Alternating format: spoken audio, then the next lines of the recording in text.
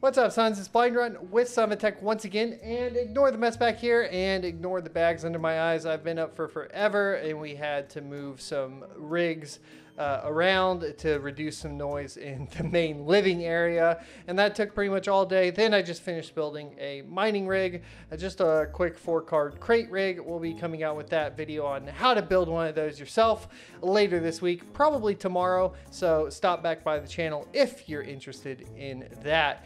But that aside, today we're taking a look at how to remove a GPU from HiveOS after you've uninstalled it from your mining rig. And it actually is pretty simple. I had been just leaving it, and it's really annoying to just always see one worker offline when it's not, or not even worker, just one card not online in one of the rigs, even though you've moved it already. So without further ado, this should be really, really quick. In HiveOS, all you're gonna have to do is click on one of your rigs and click on your settings, and then you're going to scroll down. I will definitely be cutting out the farm hash there.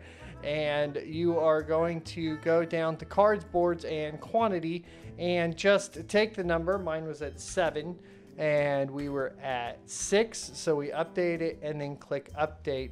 Once you've done that, it'll reflect in your rigs, and you will see that now our rig 03 only has 6 cards reporting, and we're good to go. Really quick how-to for HiveOS there, and if you have any more questions or concerns, you can always hit the Discord up in the description below. I hope this video was helpful, and I'll see you next Tuesday.